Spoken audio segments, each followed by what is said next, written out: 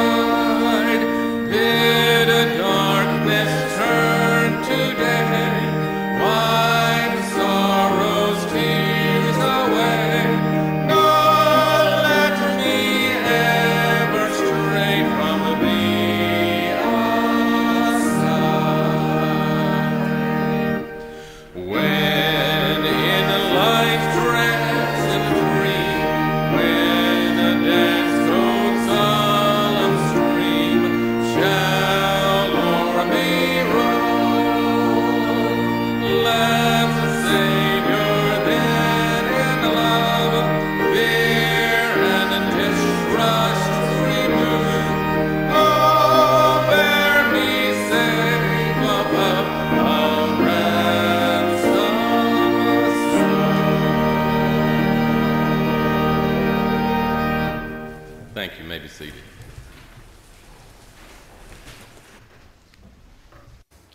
Good morning, everyone. This morning it was pointed out to me, and I don't know if you noticed it or not, the chatter is back. Did you notice it this morning? That as we were gathering, everyone's talking just like we used to. And every time something happens that's just like what it used to be, I get excited. So it's a baby step, I know, but what a beautiful sound it was to hear everyone happy to see each other and in each other's presence. If you would bow your head with me real quickly. God, we thank you. Thank you for a beautiful day to gather and to worship you. Thank you for the privilege of our being together.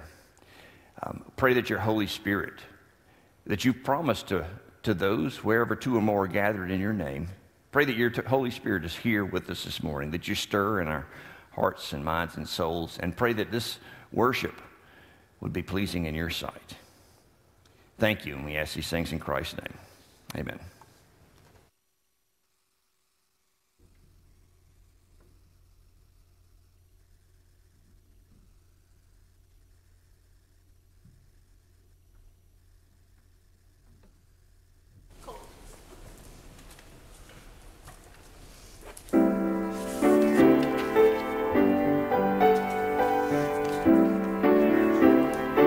God will make a way where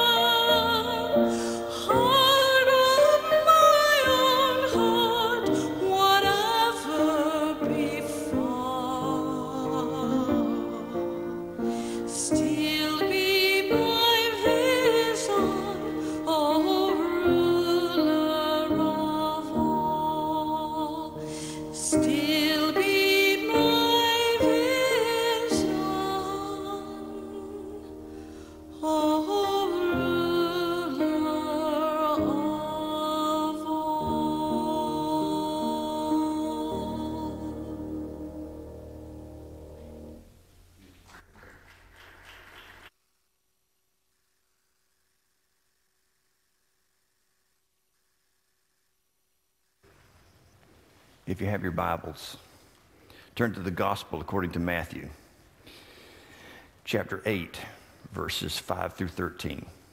This is a unique passage in that we would call it a miracle or a healing, because it is. It's a miracle. But the miracle, interestingly enough, is not the focus of the passage. Hear God's word. When Jesus had entered Capernaum, by the way, Capernaum was Jesus' adult hometown. He was born in Bethlehem. He moved to Nazareth. But when his ministry started, he mostly hung out around Capernaum, which was on the north side of the Sea of Galilee, or the Galilee Lake. When Jesus had entered Capernaum, a centurion came to him asking for help. "Lord," he said, "my servant lies home paralyzed and suffering terribly." And Jesus said to him, "Shall I come and heal him?" Immediately Jesus answered, "Shall I come heal him?" The centurion replied, "Lord, I do not deserve to have you come under my roof. But just say the word and my servant will be healed. For I myself am a man under authority, with soldiers under me. I tell this one, 'Go,' and he goes. And I tell that one, 'Come,' and he comes. And I say to my servant, 'Do this,' and he does it." When Jesus heard this, he was amazed, and he said to those following him, "Truly I tell you, I have now not found anyone in Israel with such great faith. I say to you that many will come from the east and the west and will take their places at the feast with Abraham." All right, and pause right there for just a second. Jesus is talking about Gentiles.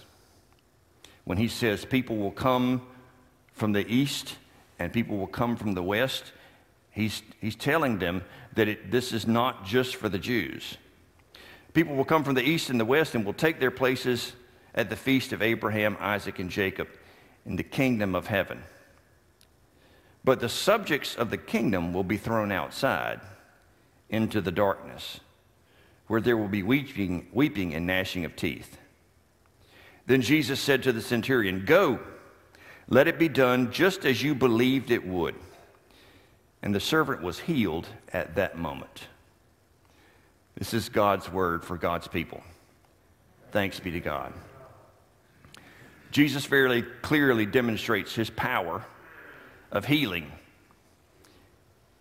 And while this story is remembered for the healing of the centurion servant, it is most important to notice that healing is not the main point of the story. The healing itself is not center stage. We don't ever even meet the person who's healed. The attention is focused instead on the faith of the centurion, a Roman soldier. Jesus immediately said yes. "Would you heal my servant?" "Yes, take me to him. Let's go." But the centurion continues, and Jesus marvels at the centurion's faith. The word used for marvel there is used in several other places. One example is in Matthew 8:27. When Jesus walked on the water, the disciples marveled. The healing of a paralyzed man. Jesus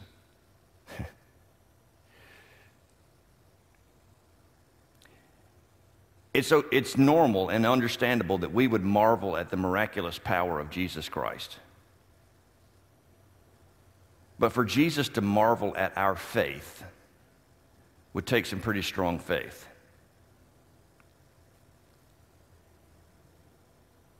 It also represents a paradigm shift in Jewish religion. So up to that point, inward faith was not a great big deal, at least not according to the Jews. External characteristics, in other words, who you are and how you behaved and how you acted. That was the most important thing in Judaism, following the rules. And Jesus is shifting that to whether or not you truly believe. If you have faith. It's the centurion's inward faith that has his servant healed. I find that interesting because it actually has nothing to do with the servant's faith whatsoever. At least as far as we know. The initial dialogue between Jesus and the centurion, I think, is significant as well. Centurion requests a healing for his servant, and Jesus replies, "Let's go. I'll heal him. Take me to him."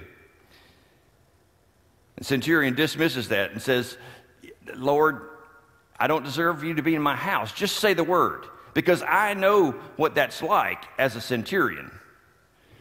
By the way, the reason they were called centurion is because they had a century of soldiers underneath them. They were in charge of 100 soldiers. And so he was accustomed to when he said something, any one of those 100 soldiers would jump and go do whatever he asked them to do. So he understood what it meant to be a leader and to be in command.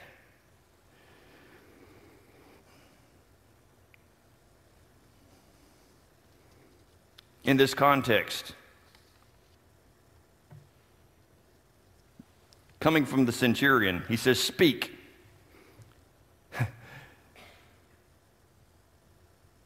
Just say the word. Did you catch the play on words with word there? Just say the word. The irony is he is speaking to the word when he says, say the word. John 1:1, in the beginning was the Word, and the Word was with God, and the Word was God. Jesus is the Word, and the centurion is speaking to Jesus, who is the Word, and he says, just say the word, because I know you command these things, and when you command them, they happen because of your leadership.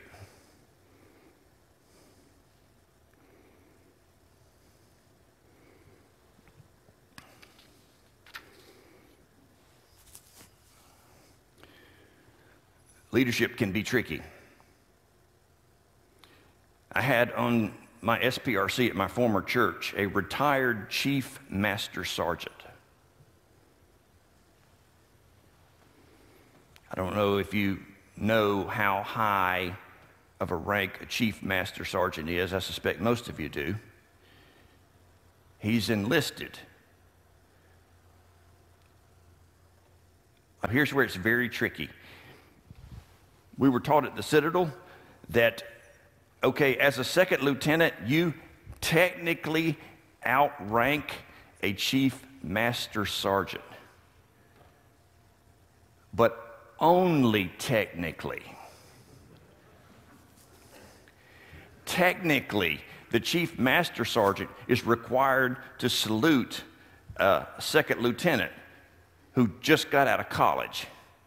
So imagine being in the military for 30 years, and maybe you don't have to imagine, maybe you know, and you're a chief master sergeant and a second lieutenant who just graduated college and still calls his mommy every other weekend, passes you by, and you're supposed to salute him. What we were told as second lieutenants is, yes, he's required to salute you, but you actually better raise your hand first. Out of respect for his command and his leadership and his experience. Turns out a chief master sergeant is so accustomed to having people do what he says do that when he serves on the staff parish relations committee, he expects the pastor to do exactly what he says to do.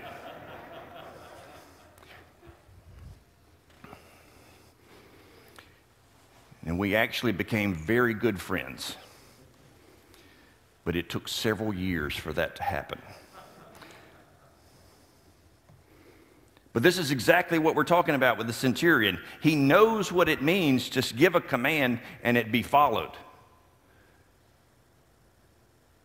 And in the military, you give a command, there's really not any expectation that it will not be followed. In other words, you can fully expect that it's going to happen, or there are going to be consequences. Because trust is of utmost importance. If you go into battle and you tell people to take the hill, you have to know that the people are going to do what you commanded them to do. Because if they don't, then the rest are relying on them doing their job. You've got one person coordinating. You have to do what is said. And this is what the centurion is saying to Jesus. I know when you speak, it happens.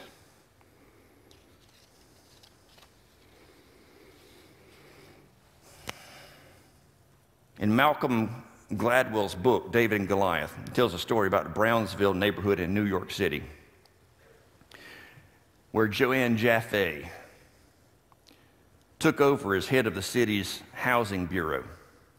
She was responsible for the projects. She created a juvenile robbery intervention program. The problem is that no one in the projects trusted the police or anyone in authority. The reason they didn't trust the police or anyone in authority is because their perception was that the only time they saw the police or the only time they saw anyone in authority is when someone had done something wrong and they were looking to find out who it was and take them away.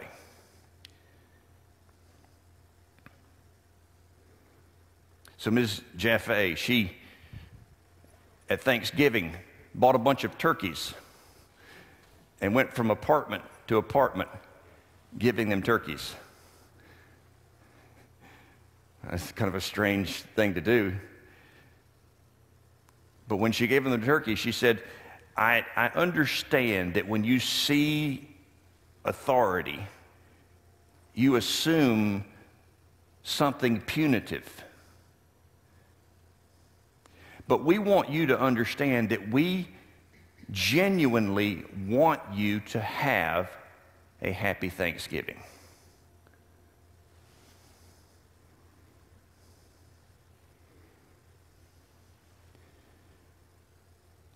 In other words, there was an expression of compassion and love and caring. Now, I'm now supposed to tell you that that turned the entire community around and everything was hunky-dory. And that is not the case. However, juvenile robbery decreased by 85%. 85% is pretty good. When I was in college, that's what I shot for, 85%.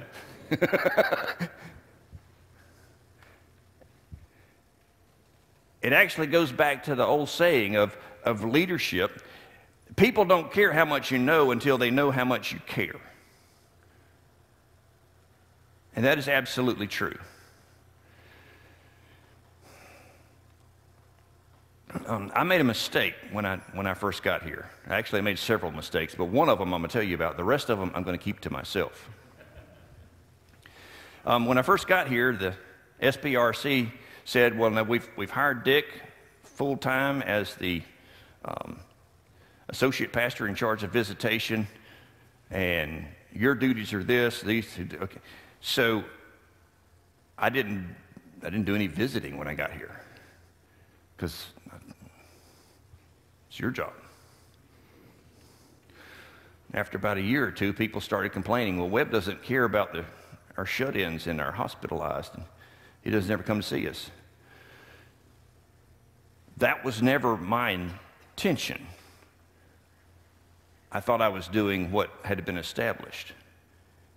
Now that I know that that's the expectation,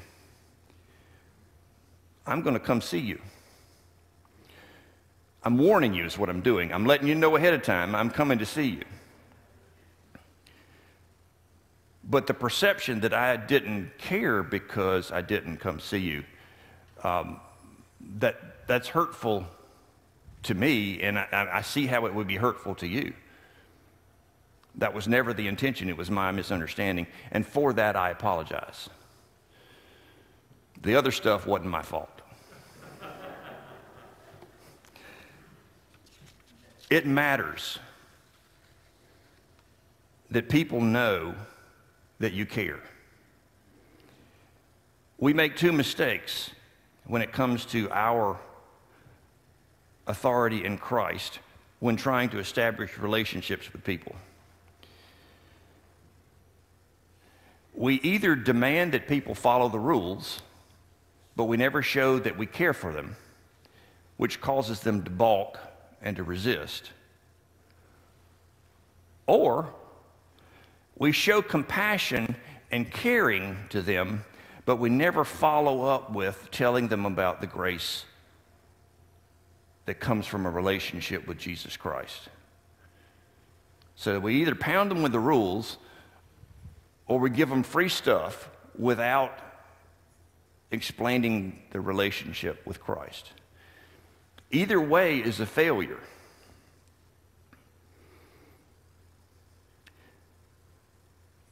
There are still rules that must be followed, but you can't lead with those.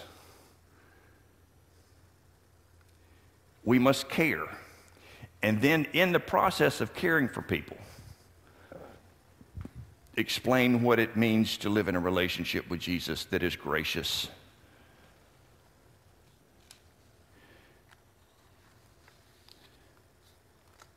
This is how we have the authority in Christ, in the power of the Holy Spirit to change people's lives. So whether you're a chief master sergeant or a private in Christ's army, acknowledge who's the authority and see how we can most effectively reach people, not just by doing what we're comfortable with, but doing what we're called to. Let's pray. God, you are gracious and wonderful, and we are thankful. We have a tendency sometimes to assume that everyone knows about this relationship we have with you, and they do not. Help us to be compassionate to people and enable them to see that we really do care and we really do love them, but also to follow up with, this is what a relationship in Christ looks like. These are the guidelines that we live by. Lord, make us faithful Christians, those who are Christ-like. Give us compassion and faithfulness, and we ask this in Christ's name. Amen. You stand together and let's sing He Leadeth Me.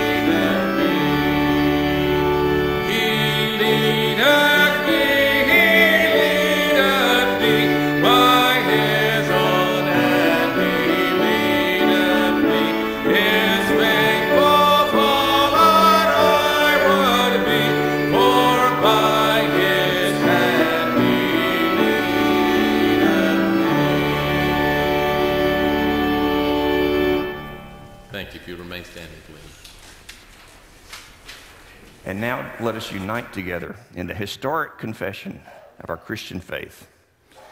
I believe in God the Father Almighty, maker of heaven and earth, and in Jesus Christ, his only Son, our Lord, who was conceived by the Holy Spirit, born of the Virgin Mary, suffered under Pontius Pilate, was crucified, dead, and buried. The third day he arose from the dead. He ascended into heaven and sitteth at the right hand of God the Father Almighty. From thence he shall come to judge the quick and the dead. I believe in the Holy Spirit, the Holy Catholic Church, the communion of saints, the forgiveness of sins, the resurrection of the body, and life everlasting. Amen. You may be seated.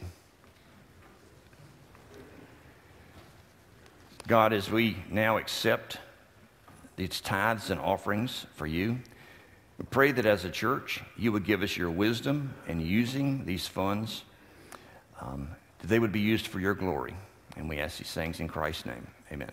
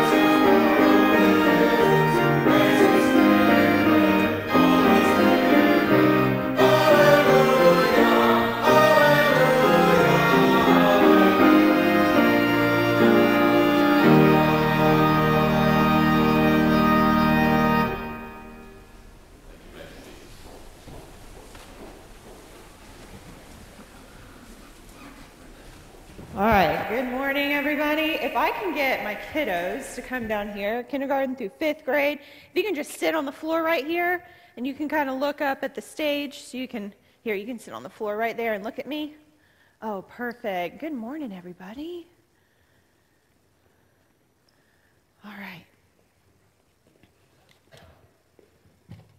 Okay. Ugh. So we've been talking about this question of who is God, right? And we've been learning that God is our creator and our king. Last week we were talking about Noah. And after Noah and his family came out from the ark, God gave them a command. And that command was to multiply and to scatter all over the earth. Well, do you think that the people obeyed? No, they did not obey. They all decided to stick together, and they settled in this one little area. Now, that wasn't obeying God. And so when they gathered in this one area, they decided, we are going to build a very tall tower so people will look at us. Now, is it a bad thing to build a tower? Just to build a tower, right? We have really tall towers, and people live in them and work in them. It's not a bad thing. But if we want to build a tower to bring glory to ourselves, do you think God would be very happy with that? Mm-mm. So they were building this tall tower, and everybody spoke the same language. But then God says this in chapter 11 of Genesis. But the Lord came down to see the city and the tower that people were building. The Lord said, if as one people speaking the same language they have begun to do this, then nothing they plan to do will be impossible for them. Come, let us go down and confuse their language so they will not understand each other. So I'm going to do a little test. If anybody speaks Spanish in here, I am so sorry. The last Spanish class I took was about 11 years ago, so I'm really going to try my hardest. All right, so I'm going to have you try to guess what I'm saying. Are we ready? If I ask for a bolso, do you know what a bolso is? Nice try. It's actually a bag. Oh, man. All right, what about los dulces? If I ask for los dulces, do you know what that would be? What is it? Doritos. That's a good answer. But it's actually candy. Candy. Los dulces is candy. If I were to ask for a lápiz, do you know what a lápiz is? A lockpick. You're coming up with some good answers, but it's actually a pencil. Yeah. All right, let's see. What about a vaso? If I were to ask for a vaso, do you know what that is? Close, a bottle. It's a cup. All right. Let's see. Jabón. Do you know what jabón would be? Carbon fiber. Nice. It's actually soap. Soap. All right. And last one. Let's see. Cuaderno. Does anybody know what a cuaderno would be? Cards. It's a notebook. Do you see how difficult that is? If I were to start talking to you in Spanish, would you have any idea what I was saying? Your brother would? Does he know Spanish? I used to know Spanish a little bit better, but not anymore. So that's what God did. So they were all speaking one language, just like we all speak English. But then one day, God said, we're gonna change up the language. And so they all started speaking different languages. And if I started, we would all be so confused. So what do you think happened with the building of the tower? It stopped. And then what did the people do? They scattered all over the earth, finally doing what God asked them to do. And so they had their different languages, and they were speaking in all over the world. But what we learn from this is we don't reach up to God, right? We're not going to build this giant tower to reach up to God. God actually reaches down to us. And do you know how God reached down to us? He sent Jesus to us. So we don't have to build, and we're not going to bring glory to ourselves. God reached down to us in Jesus. And did you know that, back in the day, God scattered everybody. But did you know that one day Jesus is going to bring everybody back together? And when we get to heaven, we're going to have people from all different countries and tribes and nations and languages all coming back together to worship God forever. Aren't you so excited for that day? Can you imagine what heaven's going to be like when we're all speaking different languages, but we're all worshiping the same God? How cool is that going to be? All right. So you guys did an amazing job listening. Thank you so much for all of your guesses. Those were really, really good guesses. All right. So since you were listening so well, I got a little treat for you. So you can take your treat and you can take it back. Ask your grown-up if you're able to eat it. I don't want to get you in trouble. All right, thank you guys.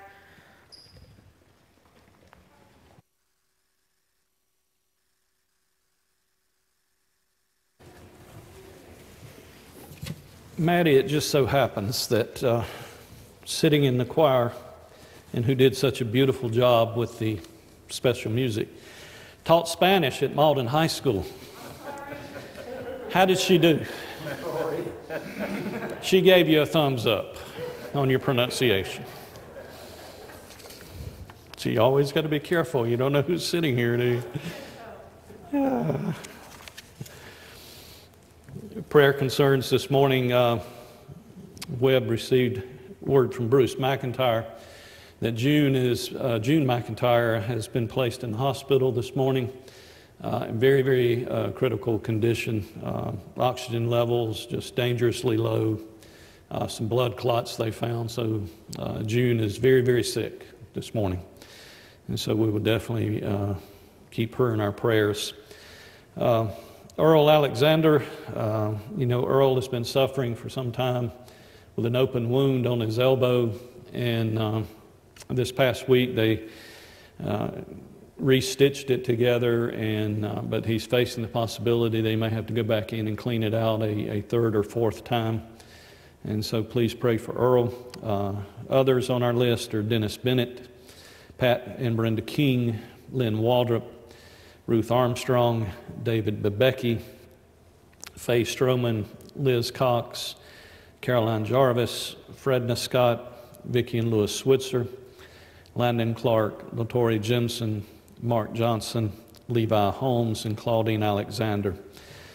Long-term care members are Doug and Ginger Vaughn, Sally Walden, and Linda Welburn. On our prayer list that came in this weekend, Livy Brookshire is a granddaughter of a friend of June Jones, a 15-year-old girl who had a stroke on Saturday. Lila Childs, Bill Flint, Ralph Smith and Linda Page, Terry Porter, Frank Alexander, and we got word on Friday that Kathy Wilson, whose sister to Stan Bagwell and Vicki Switzer, who's been on a ventilator for 3 weeks with COVID, was removed from the ventilator and is breathing on her own and doing well, recovering, still in the hospital. We continue to pray for our country and our leaders.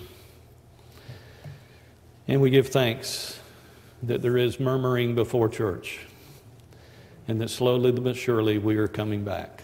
And we give God the glory for that. Let's pray together.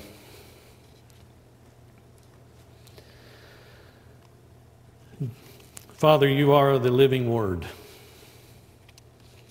the Word made flesh and dwelt among us. The Word who can speak a word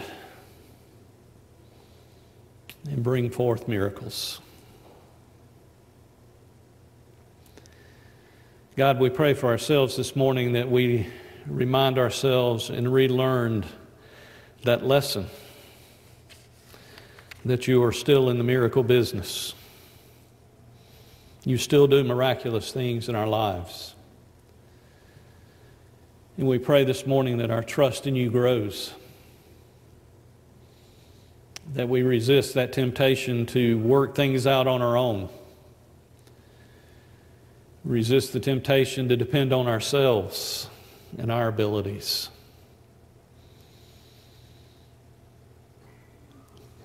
But to always go back into the arms and the grace of the Word. So this morning we give you thanks for Christ Jesus. And as we journey through Lent and we study the power of the Gospels,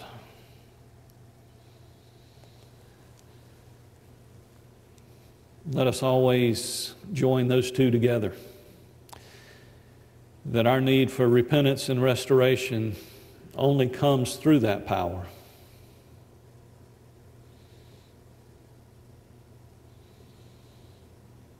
And that we never walk away from it. So God, on behalf of these whose names we called, we pray to the one whom the centurion recognized.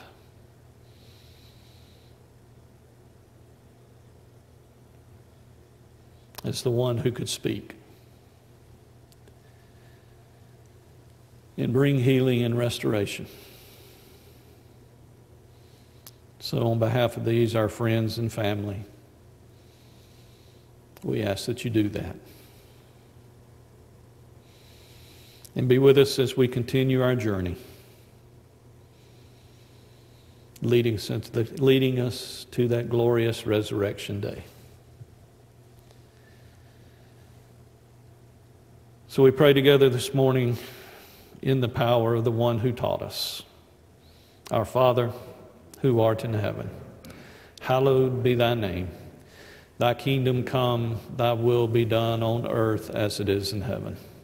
Give us this day our daily bread, and forgive us our trespasses, as we forgive those who trespass against us. And lead us not into temptation, but deliver us from evil. For thine is the kingdom, and the power, and the glory forever. Amen.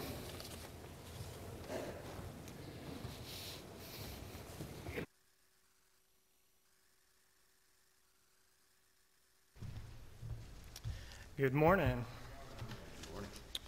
So just a few announcements for you all. A reminder that our Club 45 and our middle school gathering are going to be meeting at 5 p.m. tonight again. And that's going to be followed by our high school gathering at 6:30 p.m. And our youth are also encouraged to register for a workday at Asbury Hills. And this is going to be on Saturday, March 13th. And this is going to be a pretty full day of work, but it's going to be a good time. And we'll get a light breakfast before we leave, and we'll also get fed lunch there as well. So please register on Realm for that by next Sunday if you can. We also want to give a shout out to Craig Tucker and all our volunteers who gave us a great basketball season, and we're already looking forward to next year.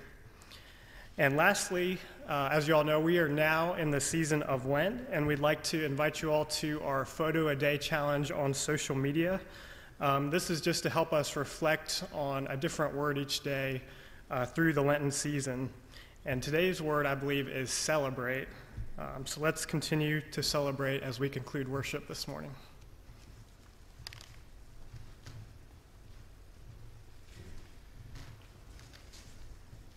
It's interesting that the topic of speaking Spanish came up today, because we have our missionaries. It used to be with Cadence in Germany. They now are going to Spain. And what's the new organization? Nova. And I apologize, it's going to take me a little while to learn that. But the Campbells, Jeff and Candy, are going to be leaving for Spain March the 1st. Leaving for Chicago March the 1st to the 10th. Leaving for Chicago March the 1st, and then leave for Spain on the 10th. If you guys would come up here, if you don't mind. We are, because they represent us, they are our missionaries. We don't own them or anything, but we'd like to pray for them this morning. So if you would, please stand. Now, under normal circumstances, go ahead and stand up. Under normal circumstances, I'd have you lay your hands on them. But obviously that's not possible. So what I'd like for you to do is hold out your hand, like you're putting your hand on them. Holy God, we thank you for Jeff and Candy. We thank you for the amazing work that you've already done through them. And we thank you for the work that you're going to do through them. Grant them your grace and your love and your presence. Grant them your safety. Grant them a peace that passes all understanding, especially with children here and them being there. Some of your children are going with you, though, right? No. Nope. Wow. God, grant them your peace. Give them the assurance that what they do matters, and that lives would be changed. We ask these things in Jesus' name, and we give you the glory for this answered prayer. And we ask this in Christ's name. Amen. God bless you. Can I take a picture of That absolutely. This will encourage my heart. Hold your hands back up just like you were. Okay, all of those willing to serve next year on a committee.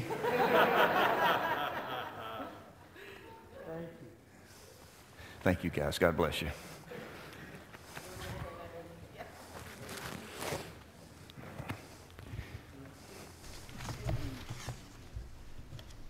Remain standing.